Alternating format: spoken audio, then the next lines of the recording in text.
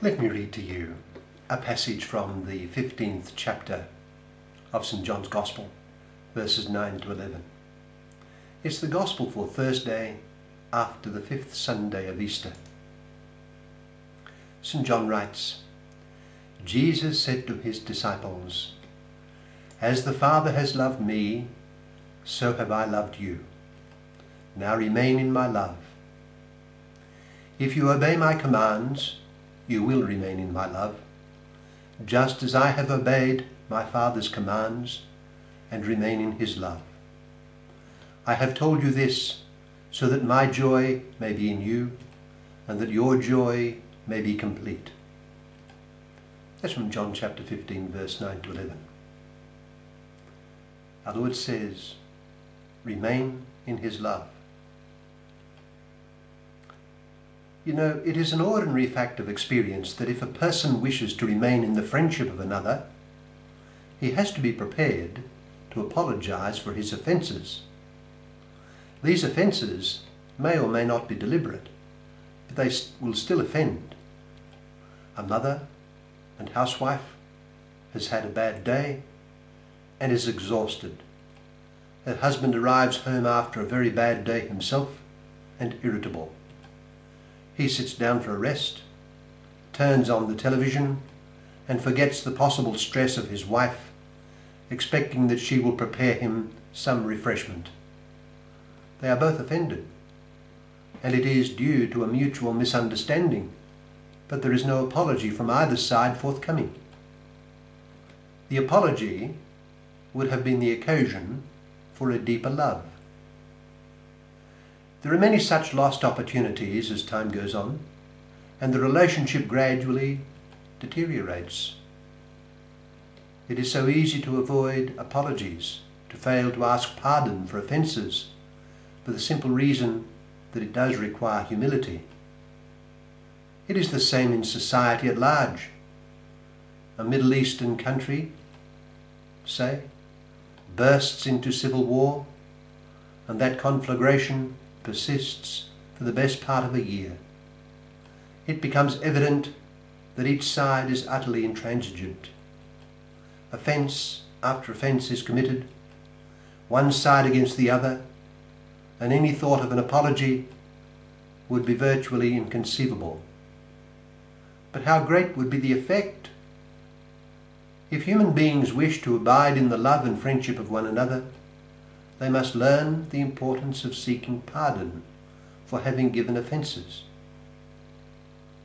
It is perhaps impossible to avoid every form of offence, but it is not impossible to seek pardon for an offence once it is known that an offence has been given.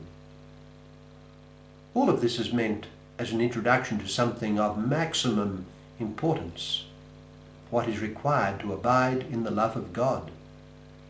Christ commands his disciples to abide in his love.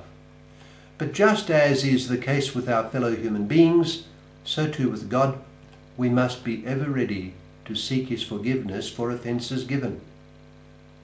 So important is this matter that the seeking of divine pardon features in the Old Testament scriptures and is very prominent in the New. As a matter of fact, God has institutionalized it. At the threshold of our Lord's public ministry, John the Baptist pointed him out as the Lamb of God who would take away the sin of the world. Then on rising from the dead and appearing to his disciples that evening, our Lord gave them a share in his mission, together with the power to forgive sins. This is necessary if we are to remain in the love of Christ, which is the goal of life. As the Father has loved me, so I have loved you. Now remain in my love.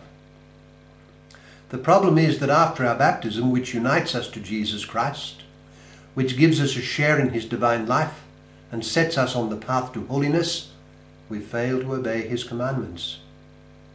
If you obey my commands, you will remain in my love, just as I have obeyed my Father's commands and remain in his love. We commit sin. We offend God. And so we must learn to seek God's pardon for our offences. For this purpose Christ has given to the church the great blessing of the sacrament of penance, the sacrament of reconciliation, the sacrament of forgiveness. During the Second World War, St. Maximilian Kolbe crowned his heroically Christian life by giving his life in place of a Jewish man in a concentration camp. A little under 30 years before Kolbe's generous death, there died another Catholic priest. He went down on the Titanic. But what was impressive were the circumstances. Father Thomas Biles, who lived from 1870 to 1912, the year of the sinking of the Titanic, a convert to the Catholic faith while a student at Oxford, and now a diocesan priest, was on his way to America to celebrate the wedding mass for his brother William. He said mass on board on the day of the great ship's sinking.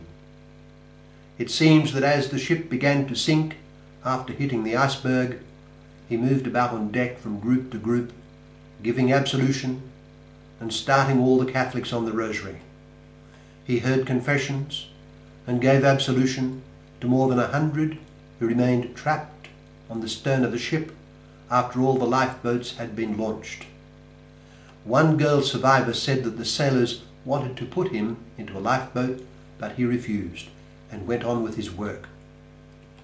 He has 3 times been portrayed in films about the disaster.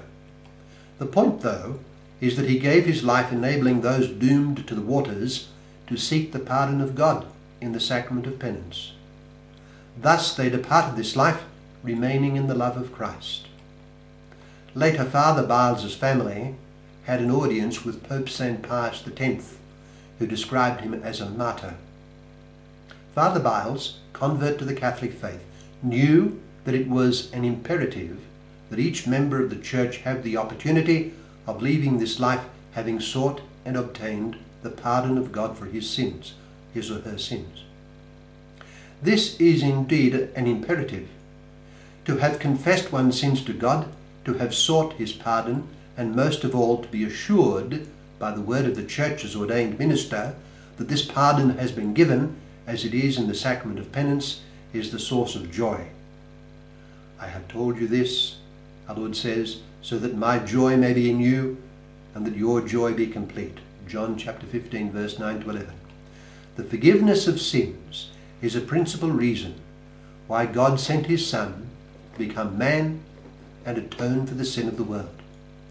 It is a necessary condition for abiding in God's love. Those who faced death on the Titanic and who heard the words of absolution from Father Biles knew this, as did Father Biles himself. Let us realize it too.